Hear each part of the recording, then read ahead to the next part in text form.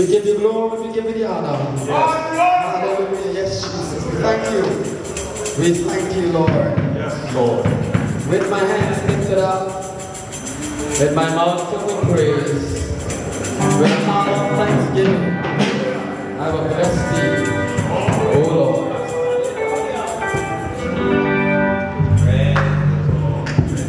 With my hands lifted up, Lord, and my mouth filled with praise, with a heart of thanksgiving, I will bless thee, O Lord. With my hands lifted up, with my hands lifted up, and my mouth filled with praise, and my mouth filled with praise, with a heart of thanksgiving, with a heart of thanksgiving, I will bless thee, O Lord. Oh, I will bless thee, I will bless thee, O Lord. Oh, I will bless thee, O Lord. With a heart of thanksgiving, with a heart of thanksgiving, I will bless thee, O Lord. Oh, I will bless thee, O Lord. I will bless thee, O Lord. Oh, I will bless thee, O Lord. With a heart of thanksgiving, with a heart of thanksgiving, I will bless thee, O Lord. With my hands lifted up, with my hands lifted up, and my mouth filled with praise, with a heart of thanksgiving, with a heart of thanksgiving, I will bless thee, I will bless thee, O Lord. Oh, I will bless thee, I will bless thee, O Lord. I will bless thee, O Lord. Oh, with a heart of thanksgiving, with a heart of thanksgiving, I will bless thee, I will bless thee, O Lord. Come on, open your mouth and sing, I will bless thee, O Lord. Oh, I will bless thee, O Lord.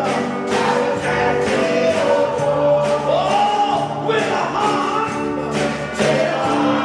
thanksgiving, I will bless thee, I will bless thee, O Lord. Oh, I will bless thee, I will bless thee, O Lord. Oh, I will bless thee, O Lord. With a heart of thanksgiving, I will bless thee, O Lord.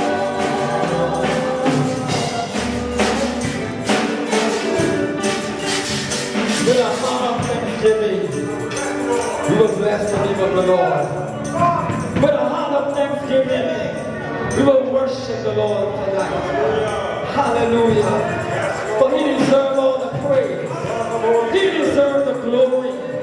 He deserves the honor. We want to bless Him. We want to bless the name of the Lord. Hallelujah. For He is risen from the dead, and He is Lord. Every knee shall bow, and every tongue confess that Jesus Christ is Lord. Hallelujah. Every knee shall bow, every tongue confess that Jesus Christ is Lord.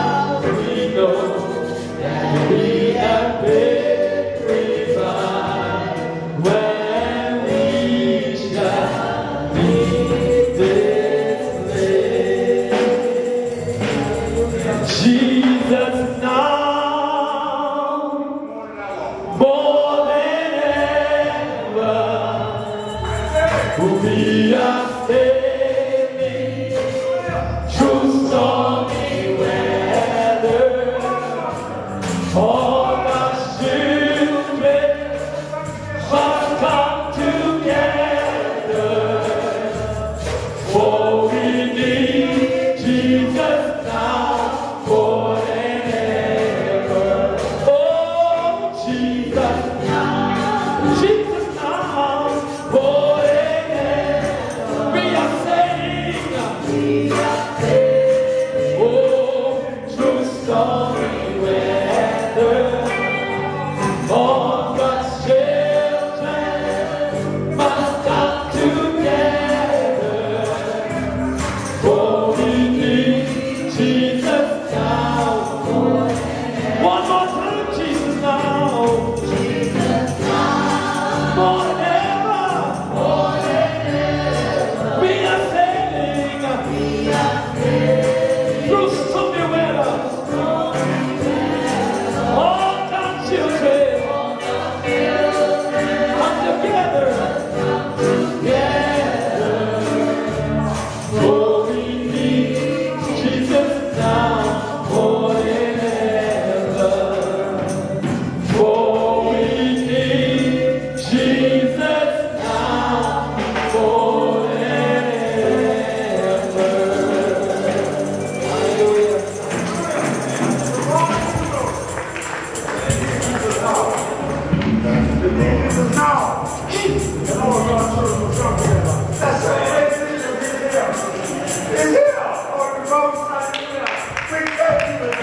Amen. Praise the Lord.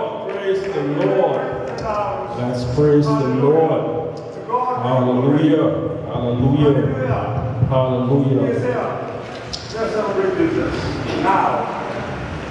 One for the last song said, we will stay until we are blessed. I believe that's what Jacob said, that he wouldn't let you rested all night, but say he wouldn't go unless he is blessed. Amen.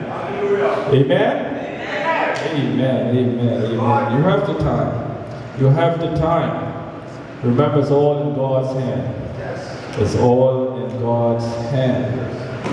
And all in God's hand. So, to His will. To His will. So, we thank God that we're here. And we thank God that He has appointed a special messenger for us tonight.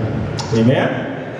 Special messenger in the person of our dear brother Reverend Dorian Garland, pastors at the church in Blue Hills, one of the assistant pastors there, and we're so happy that he accepted the invitation to come and minister. So I invite everyone, and I want everyone, please stand as we welcome him in Jesus' name. Amen. Amen. Amen, amen. Give him a cheer, give him a cheer.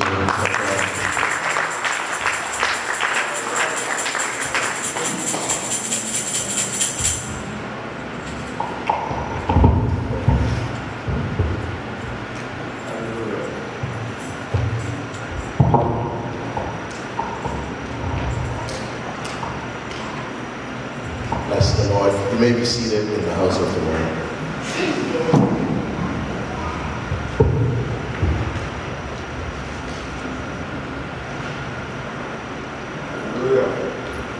Hallelujah.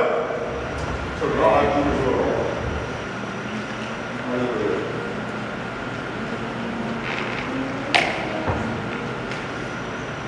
Just right where you are. Let's just bow our heads as we go to a time of prayer. Hallelujah. Jesus. Son says we need you now more than ever. God, I just pray, Heavenly Father, that as I am standing before your people, that sound will decrease at this time, Heavenly Father,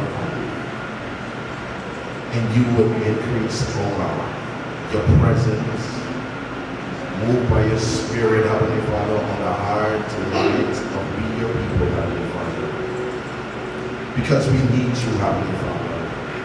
We need you, Heavenly Father. We know that there's no day that goes by that we do not need you. So we bring ourselves here before you, Heavenly Father, before your throne, oh God, because we know that we can receive grace from you, Heavenly Father. So as we are here, may the words, Heavenly Father, of my mouth and the meditation of my heart be acceptable in thy sight, O Lord, my Redeemer and strength. Hallelujah. Amen. Amen.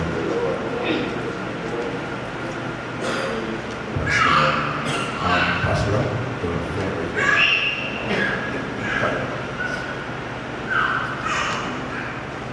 thank you. The scripture text was read. That is from Luke chapter 16, verses 19 to 31.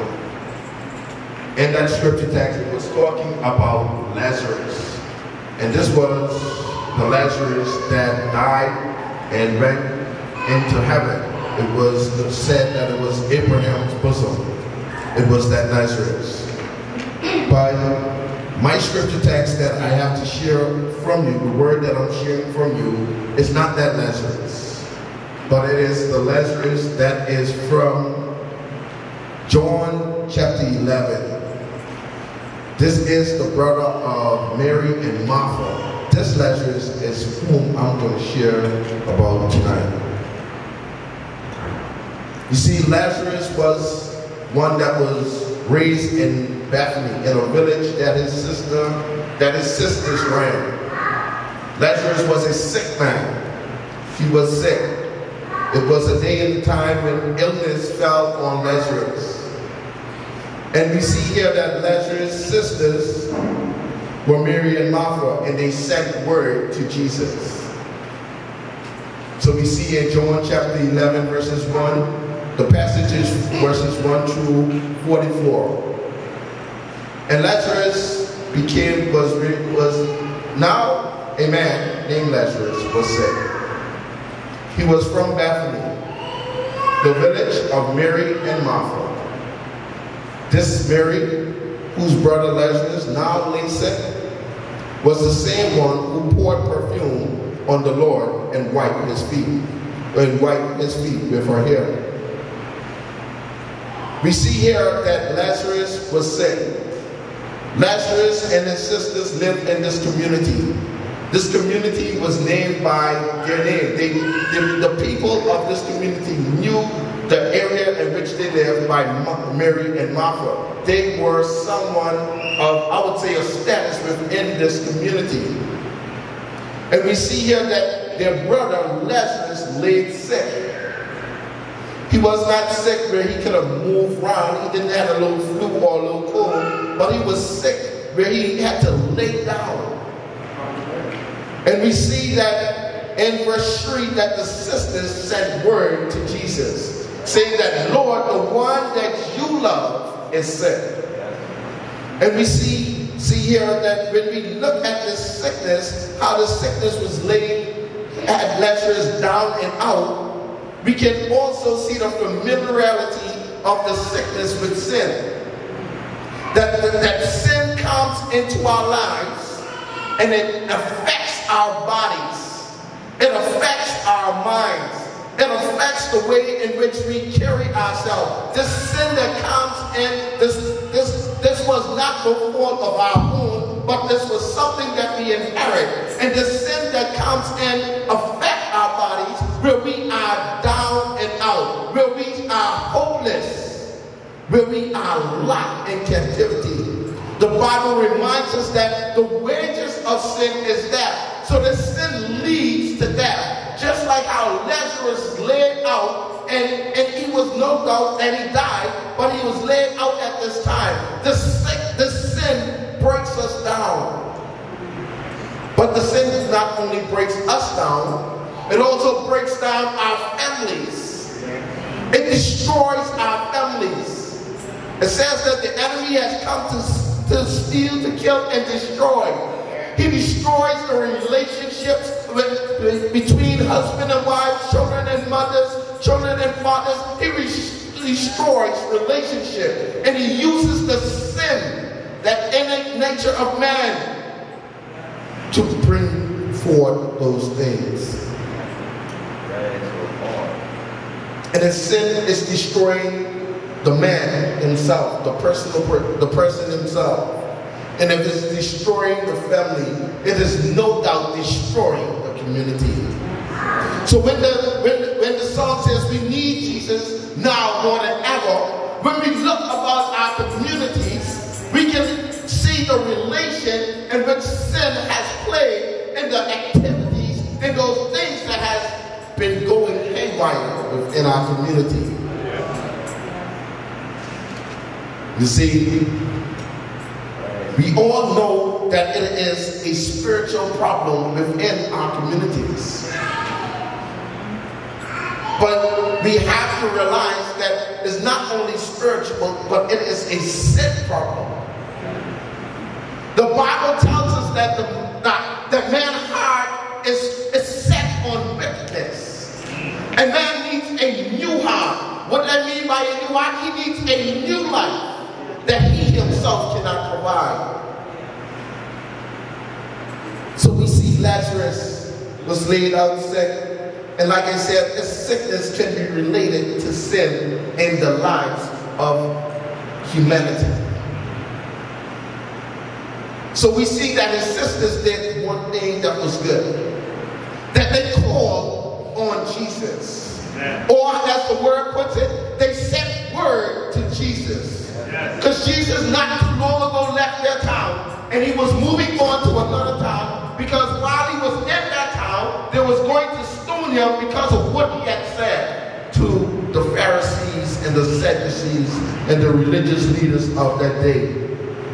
They were going to stone him. So Jesus was leaving that left Bethany and was in a distant land. But Martha and Mary got together and sent word to Jesus. Yes.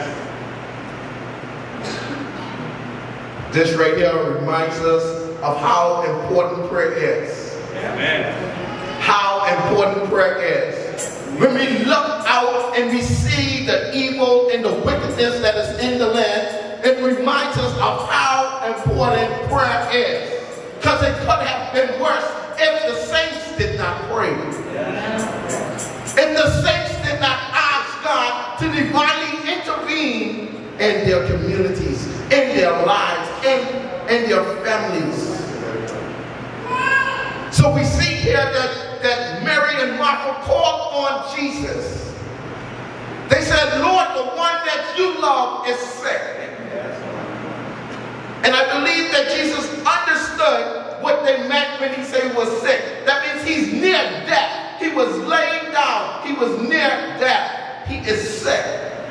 So there was an urgency of when they send this message. It says when Jesus heard them, Jesus gave them a word. I'm so happy for prayer because it gives us access to the throne of God where we can make our supplications, make our requests known unto him. It is inviting the divine into the natural. It is inviting Jesus into our situation. It is inviting Jesus into our circumstances. When we seek him through prayer. So yes, the theme says Jesus now. This word now that can take on the meaning of being present right here. Present. And I know that the presence of the Lord is here. And where the presence of the Lord is, there's liberty. And why there's liberty? Because the Spirit gives us that liberty. Hallelujah. So we are in the presence of the Lord. Guess what? We can make our supplication. We can tell him what we are going through. And the best part about it, he will answer. Just like how he sent word back to Mary and Martha. It says this sickness will not end in death. No, it is for God's glory, so that the Son may be glorified through it. Jesus told the messenger that this sickness will not end in death. No, it is for God's glory, so that God's Son may be glorified through it. It reminds me of the passage in Daniel, when the Lord gave a message to the angel to give to Daniel, but it was held up. We see here that this message was not held up, because then he went back. And when we read farther down, we will see that he went back to tell them, Mary and Martha. And that's another thing what prayer does. Prayer can take away the hindrance of the enemy, or the blocking of the enemy from you receiving a word. That's what prayer can do. It opens up where you can open up your ears, where God can send that word and there be no hindrance. But Mary said, but Jesus said that no, it is for God's glory. Yes. You see, when the divine comes in, he brings his glory with him. Yes. When the divine one comes into our situation, he brings his glory with him. Yes. His glory and him cannot be separated. So when we say that we need Jesus now, and we invite the divine into our natural situations, guess what? He's bringing his glory with him. Yes. And his glory is not just to help us, but his glory is so that man may see his Son and glorify him through this deliverance that will come. Hallelujah, hallelujah. Bless the Lord, bless the Lord. So yes, the sisters received word too from Jesus that, hey, this sickness is not unto death. But as we read down, we see where in verse 5, let's start with verse 5. Now Jesus loved Martha and her sister and Lazarus. So when he heard that Lazarus was sick, he stayed where he was 2 more days. And then he said to his disciples, let's go back. It's kind of strange that the scripture text that John puts it this way, that he loved Martha and Mary and Lazarus. He loved them. And then it immediately jumps to say that he stayed where he was 2 more days. The situation was urgent. Lazarus was laying sick on the bed, and Jesus decided to stay 2 more days where he was for someone that he loved.